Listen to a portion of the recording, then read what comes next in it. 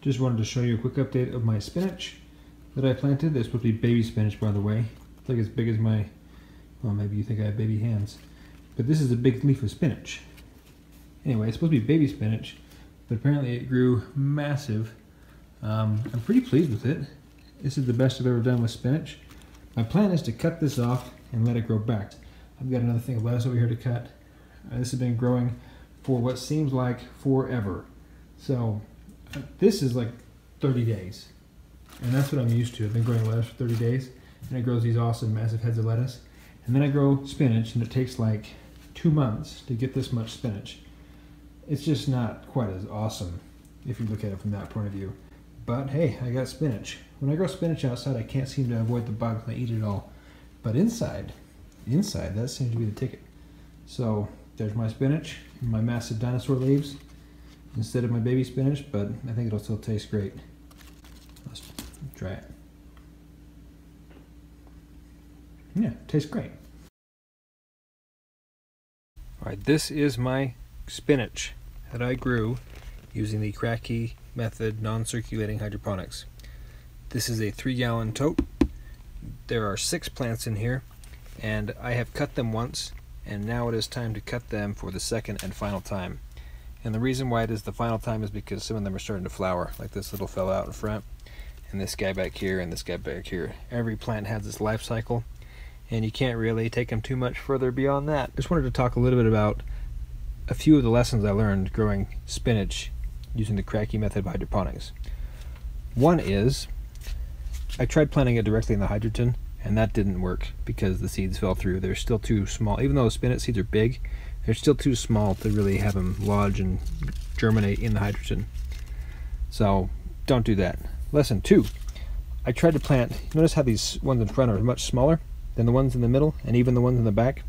Well, the 2 in the back germinated in the hydrogen.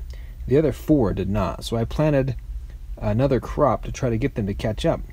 And then I had some others that didn't germinate, so I planted yet a 3rd crop, maybe a few days apart, but these were so far ahead of these other ones that they just outcompeted these. And if you look at the roots in here, you can see the roots on these front ones are much smaller than the ones on the back.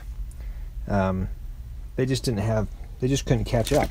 They couldn't keep up with the, these guys sucked up the nutrients, I sucked up the solution, and these fellows up here couldn't catch up. So lesson, whatever number I'm on, is plant plants of the same, nutrient and water requirements. That may seem obvious, but even if you have the same kind of plants, littler plants aren't going to be able to keep up with the bigger plants if you're using a Kratky system because it drinks the water down. Now, if you have a deep water culture, by all means, put it in there because you keep the water full to the top, or whatever other style you're doing. But for a Kratky system, it doesn't work quite as well. And then my final lesson is that set your expectations appropriately for spinach. If you've grown lettuce, and lettuce is a great first thing to grow because it's so easy and so forgiving, lettuce is very prolific. Like if I had 2 lettuce plants in here, by the time it was done, it would be 2 or 3 times this size. It just gets huge, and it grows tons of foliage. Spinach is not quite as prolific, and I suppose it depends on the variety, but it's not quite as prolific, so know what to expect. There are 6 plants in here.